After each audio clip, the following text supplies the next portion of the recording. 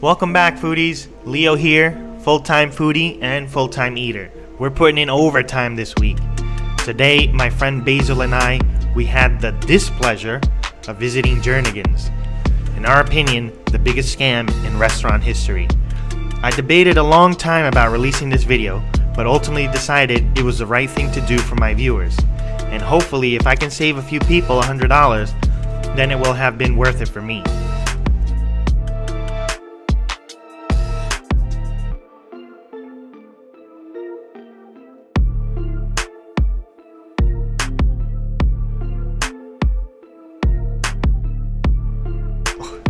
Jernigan's is the exclusive club-level, reservation-only restaurant inside the Amway Center, which is only open during Orlando Magic games and other concerts or events.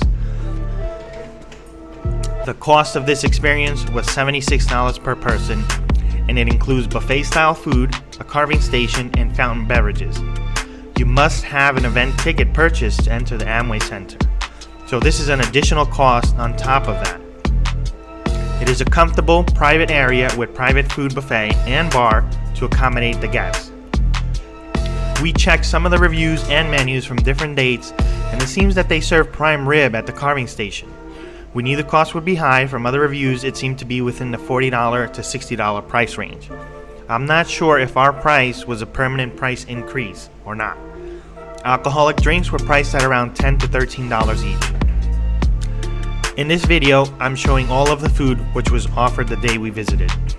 A good amount of the items were never replenished, such as the charcuterie meats and cheeses and the cupcakes. We didn't get a chance to try those because they were gone and never replenished. The only food which was done well and I could honestly recommend to my viewers was the Irish herb chicken, the charcuterie, if you could get in early and grab what you would like to eat, and the French fries, which had great flavor and were nice and crispy.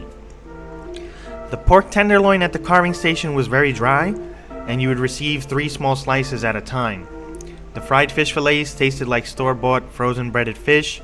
The corned beef from the corned beef and cabbage was moist at the beginning of the night, but later on after another plate ended up being very dry.